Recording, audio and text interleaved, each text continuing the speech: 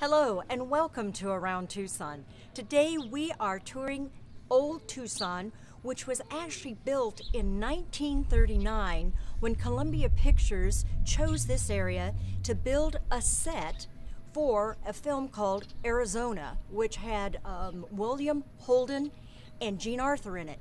They spent $2.5 million on the film. $500,000 of it was to actually build this town, and they built like 50 buildings in 40 days. Now this area sat dormant until 1945 when The Bells of St. Mary's was filmed, which had Bing Crosby and Ingrid Bergman. Well, now this is a total tourist area, which they also do filming.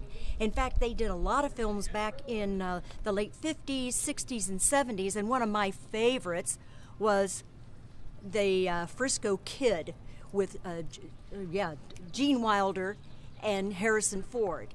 So today we've toured and we're with Jay, who actually works here. And Jay, tell us, what do you do here at Old Tucson? I'm one of the tour guides today at the Iron Door Mine. We like to mention that it's a great walkthrough. We don't mention it's haunted. We want to get in here.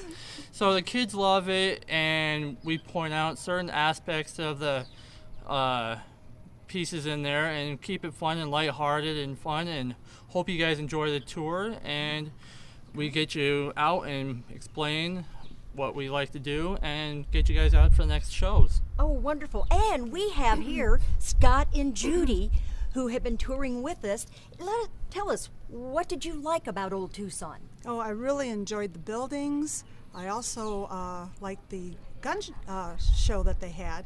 The actors were very good and very loud, very loud. Scott.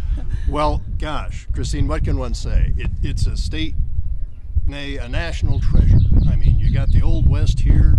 You've got the legends, the mythology, the movies, its history, it's Hollywood. What's not to like? Come to Old Tucson and enjoy it for yourselves, folks. Well, Scott said it better than any of us. Come to Old Tucson. It is worth the trip. And we'll see you next time at Around Tucson.